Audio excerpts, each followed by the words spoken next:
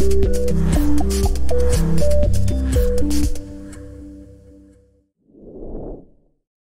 you play the Philippines?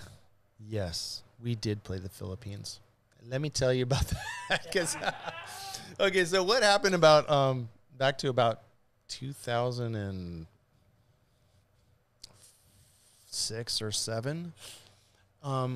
We claimed the name DISHWALLA, our entity, and we just formed an equal partnership. And so when we took possession of the name, we were able to have control of Facebook and Instagram and YouTube and all these things, right? So around that time, I know I need to do better about Facebook posting, and it's like we've been so bad on the DISHWALLA page, but I was able to look at the demographics, and we noticed that over half of the people on Facebook were Filipino, so I started to kind of have fun with it and put some posts out there. If we played in the Philippines, where should we play? You know, what should the set list be? You know, just engagement questions, you know, out there.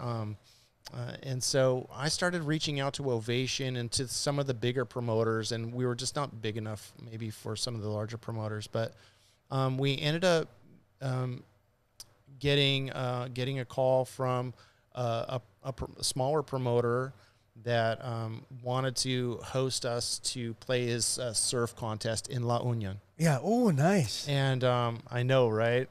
So Sun and Sand Beach. No, yeah. guys, yeah. Sol Arena. Oh, So Bingo Benji Manahan. Benji Manahan. Yeah. Yeah, brings us on out there, and so we're all set. We're all excited. We go through so much to get. And there. Yeah, it's a 5-hour drive from the airport. Yes, and I was behind the guys because I lost my I got to LAX and no passport, and so we had to do some rush things. So the guys were ahead of me. They already got out to La Union. They're already partying before, you know, I get out there and stuff. So anyway, they got to take me separately, and we get out to La Union, and the worst storm I have ever seen comes through, and it just got rained out. The stage, everything's soaking wet, and so we went down. I can remember Jim and I going out there on the stage, and we there were so many people out there to see the show. Anyway, it was totally rained out, so we just signed stuff. Hundreds of people signing stuff out on the beach, and we hung out that night, and we packed up, and we went back to our homes, flew back to the U.S. Another 16-hour flight. Yeah, that was it. So, so the arrangement we made was that we were going to go back. We'll go back bingo, and we'll do another show for these guys. So, they rebooked us at Megatent Libis. Yes, in Libis. So I think it's about a year later. Check this out. We get out there, and there is a typhoon on the way. There's a typhoon on the way. I kid you not. They put us up at like Marco Polo or something. Yeah. Like in Ross Boulevard, yeah. Yeah, a really nice hotel, and we're up there, and and so Bingo sends like some bro of his that worked for the Coast Guard, but he had been stationed in San Diego and spoke great English and stuff, and so he sent him to come kind of calm us down, and this is the path, and it's gonna go this way, it's not gonna come, but we're prepared for whatever. And, oh my gosh! So but the time comes, we do play the show. It did rain a little bit, but it was mellow, and one of the best shows. I mean, best attended shows of us as a headliner that we'd ever had. The reception we had was so warm and so great. Every single song, people singing along. I mean, it was so awesome. We absolutely loved it. The singer of the band who played before you, Nino Mendoza from the Blue Jean Junkies. Blue Jean Junkies, yeah. I keep in touch with Miggy. Miggy Batute. Yeah. He was Nino was here, and he was talking about that gig. Oh, really? Yeah. Oh, how cool. Yes. I think, Blue Jean Junkies and maybe Purple Shoes. And what was the other one? I can't remember the name. Oh, man. Wait, you know what Nino was telling us, remember? You were probably asleep, but you're probably.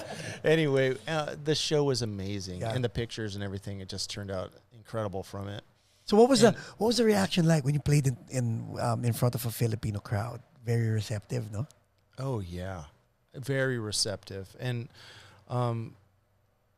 it was just so cool. And I went out into the crowd at the end of the show, and I don't know why, but I went out there and started meeting some people, and then the rest of the guys kind of came out and realized it was Mello too, and some of the fans that I made contact with that night, I still keep in contact. Yes. We absolutely loved the Philippines. We just loved the people. The warmth of the people are just so humble and so sweet. And and then so my daughter decides to go on a mission, right? Well, yeah. So where does she get called to on the mission? Wait, she gets called to go to the Philippines, or she picked the Philippines? No, you cannot get to pick. Okay. You get of the whole world, she gets picked. She gets sent to the island of Cebu. Oh! And so Emmeline, this little white kid from Meridian, Idaho, is somehow fluent in Visaya. Yeah, the Visayas, yeah. And so she served this mission for 18 months in Cebu, and she went to Lapu-Lapu. That's a nice place. And Bohol, which was beautiful. Yes, the Chocolate Hills. The Chocolate Hills. So Emmeline really got to know the culture and love the people for 18 months working. Was she talking to you about it, giving you feedback about it? Yeah. Does she speak Bisaya? No. She's fluent in Visaya. She does? Fluent. Oh! Now check this out. She gets home from her mission. She meets a boy, I think online they meet. And she's suggested by another friend that lives in Calgary that had served with her in Cebu. She's like, you got to talk to this guy. And so she ends up hitting it off with this guy online, and they end up really hitting off, and then they decide to meet and stuff. Well, he's also fluent in Visaya. So really? Yeah, and they got married. Wow. So I have my daughter and my son-in-law that if they want to say something privately, they're speaking Cebuano to each other. Right. It's like they could sell you out, Exactly. I'd have no idea. Yeah. But it's just like the connection to the Philippines for me has just been, a lifelong thing. Because like my first girlfriend I ever had in Santa Barbara, was Filipino, Barbara Aquino. Oh, related to the former president, no? Right. I think this is a common name I've discovered. Yeah, but very prominent though. Yeah, so she dumped me. And that was the only time I've ever been like dumped by a girl was from Barbara, but we still keep in touch, and it's kind of fun.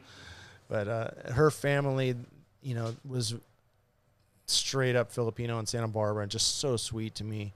And over the years, it's just like the Filipinos just keep coming into my life for some reason. And then you bumped into Michael. Yeah, you bumped into Michael in Pasadena. Yeah. So you know what I mean?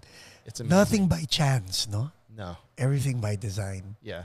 And it's just, it's amazing. The world we live in is just one world. And with me, I'm fortunate that it's music that connects me with people around the world. And even if it's a country that sort of like dislikes the U.S. or something, if you're a rock star, it's like, okay, you're going to get a pass though anyway. We'll love you anyway.